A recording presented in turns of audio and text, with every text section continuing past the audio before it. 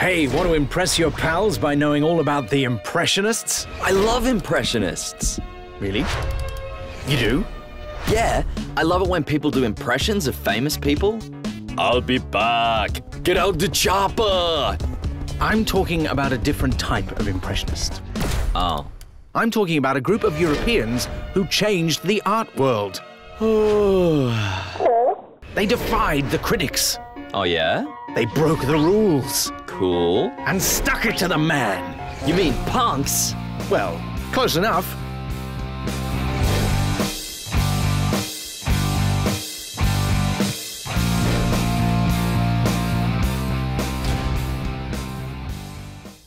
Can you believe Impressionist art was once loathed by so many?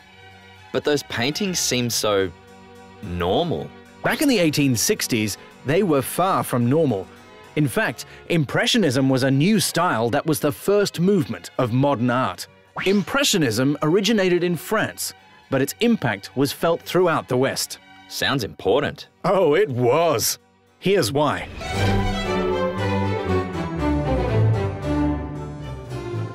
After centuries of political upheaval and instability in France, the mid-19th century brought some positive changes. Under Napoleon's rule, a new, fresh-faced Paris emerged. Though it was still a turbulent time in France, many buildings in Paris were renovated. Dozens of parks were built, and trees started to line the streets. Sounds like one of those reality TV shows about house renovations my mum watches. Yes, but on a bigger scale and with fewer annoying contestants. The Salon, the exhibition that was held at the Palace in the Louvre, became the most renowned art event in the Western world. In order for an artist to submit work to exhibit there, the art had to be assessed by a jury of experts. The jury decided if the work was good enough to be displayed. It stinks! Blah! One group of artists had all their work rejected by the Salon, and they weren't happy about it. You talking about those Impressionist dudes? You guessed it!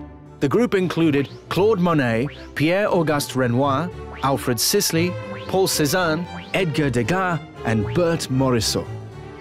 Cézanne was like, "For 5 years I've submitted work to the Salon and they've rejected it. I don't understand it. I posted women dressing on Facebook and it got thousands of likes." And Monet was like, "Stuff those snooty judges, we'll show them, we'll exhibit our own artwork and we'll form a gang called The Super Friends! We are the Super Friends! We are the Super Friends! Actually, the group called themselves the Anonymous Society of Painters, Sculptors and Printmakers. Nah, I prefer my name. They were rebels, mavericks.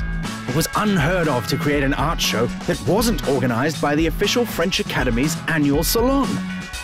Their first exhibition redefined art marketing. Sounds like they kicked some snobby art critic butt. They did. So you're probably wondering, what made their work so special? No, I wasn't, but I bet you're gonna tell me anyway. The paintings of the Romantics and other styles of the time often depicted scenes from great literature, the Bible, or historical events. These artists were concerned with painting realistic scenes. So these Impressionist dudes laughed in the face of convention? Well put. They were controversial because they rebelled against these ideals. They painted scenes of everyday people and things in a figurative style. That doesn't sound too controversial. Well, it was. Artists like Gustave Courbet paved the way for Impressionism. Courbet refused to obey tradition and painted peasants and regular Joes on a grand scale, which was usually reserved for royal, historical, or religious subjects. Japanese wooden block art also had an influence on Impressionism. By the 1860s, several well-known European artists, including Degas and Vincent van Gogh, had developed a fascination for Japanese art and culture. Like this. No, not like that. Photography was another important influence. The Impressionists wanted to capture real-life movement. Impressionism continued into the 1880s and spawned other post-impressionistic movements like pointillism, fauvism, and futurism. None of those words mean anything to me. Google them.